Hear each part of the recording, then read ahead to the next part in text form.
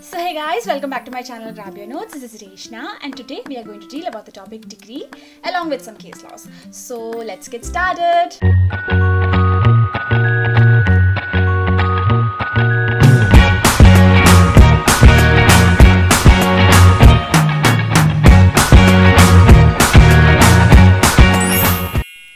The adjudications of a court of law may be divided into two classes.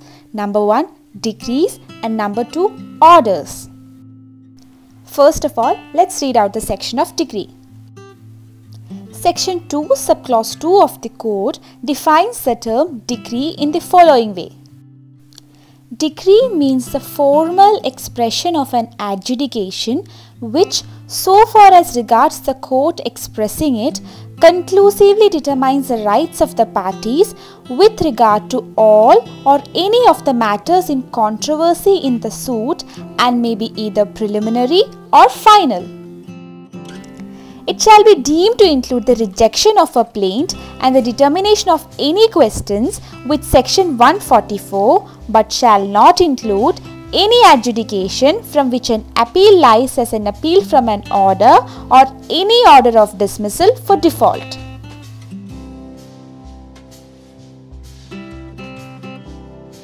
And the explanation to this section read as: a decree is preliminary when further proceedings have to be taken before the suit can be completely disposed of, and it is final when such adjudication completely disposes of the suit, and it may be partly preliminary and partly final.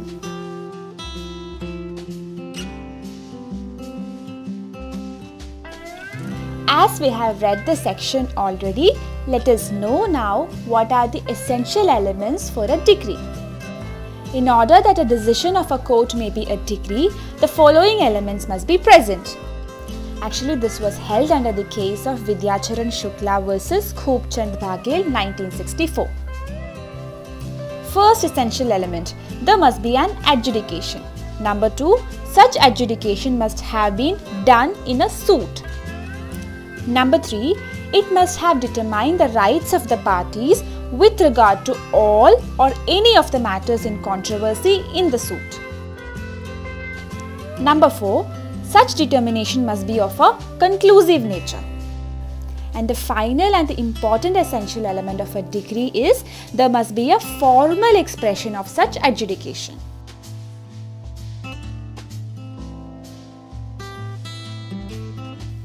Now let's get into the constituent elements of a decree. First of all, let's discuss what is adjudication. For a decision of a court to be a decree, there must be an adjudication, that is, a judicial determination of a matter in dispute. In the case of Madan Naik vs. Hansubala Devi, it was held that if there is no judicial determination of any matter in dispute, it is not a decree.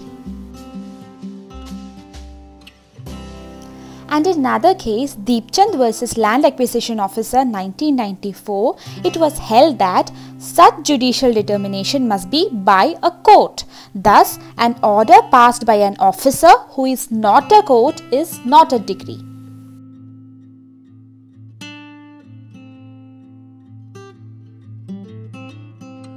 And the next phrase mentioned in the section decree is suit.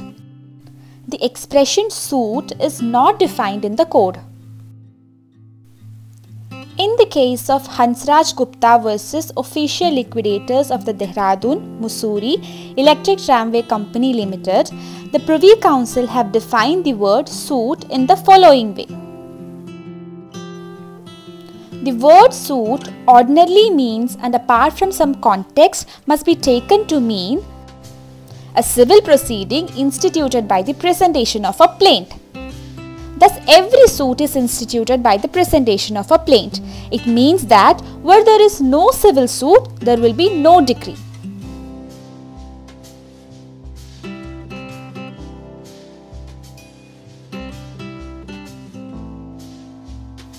And the next element in decree was rights of parties in controversy. The adjudication must have determined the rights of the parties with regard to all or any of the matters in controversy in the suit. The word rights means substantial rights of the parties and not merely procedural rights, and therefore law of limitation or jurisdiction of civil courts are construed to be substantive rights. This was held in the case of Dattatreya vs. Radhabhai 1921.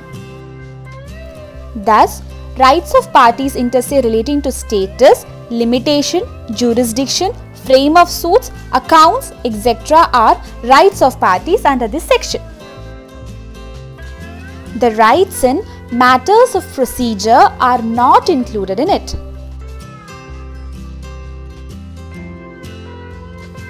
The term parties means parties to the suit, that is plaintiff and the defendant.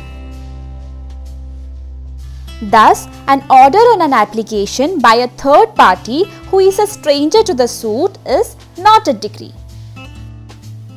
The expression matters in controversy refers to the subject matter of the suit with reference to which some relief is sought.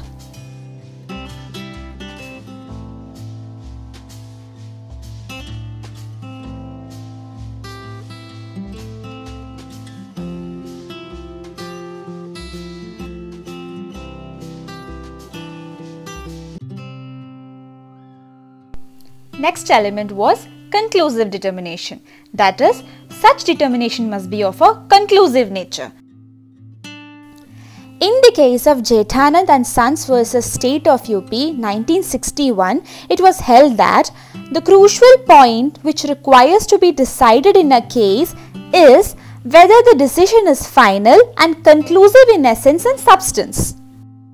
In other words, the real question of determination is whether after the adjudication of the court, the rights sought by the parties still stands or get disposed of. If the answer is it stands, then it is construed to be an order of the court. But if the latter, that is get disposed of, is true, then it is a decree.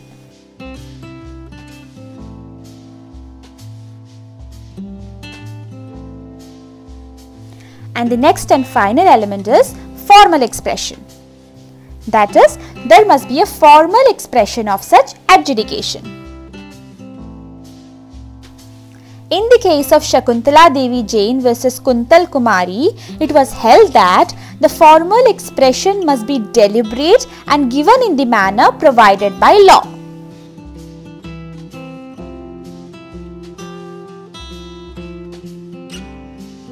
Now let us discuss some important case laws regarding decree.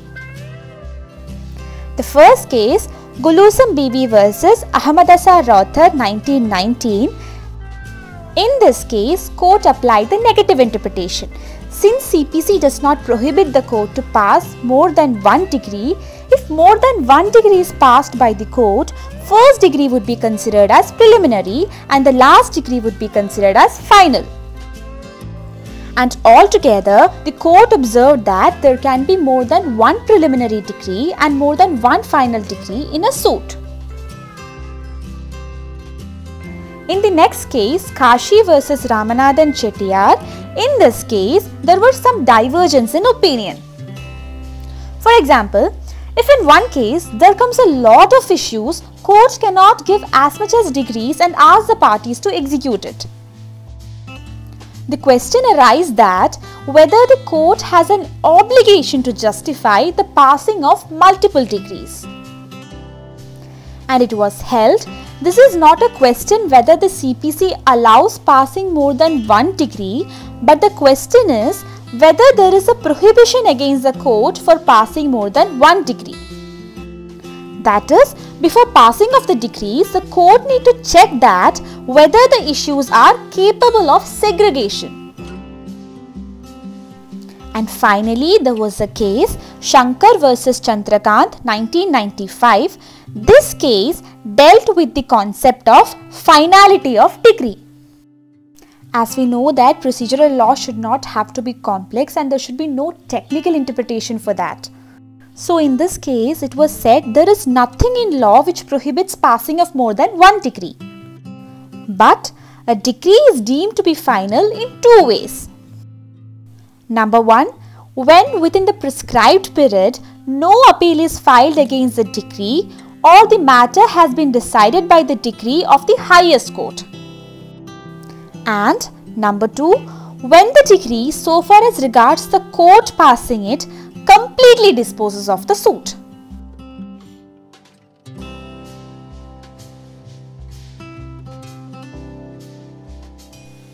And here comes the last topic of the video, that is return of plaint and rejection of plaint. While reading out the section of decree, we went through the word rejection of plaint.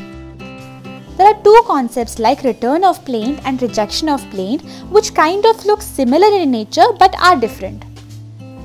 Return of plaint happens where plaint is returned for want of jurisdiction. Return of plaint is not a decree, only an order. And rejection of plaint happens where plaint is rejected for want of legal issues. Thus, the plaint would not be maintainable. Therefore, rejection of plaint is deemed to be a decree, that is, it carries the effect of decree.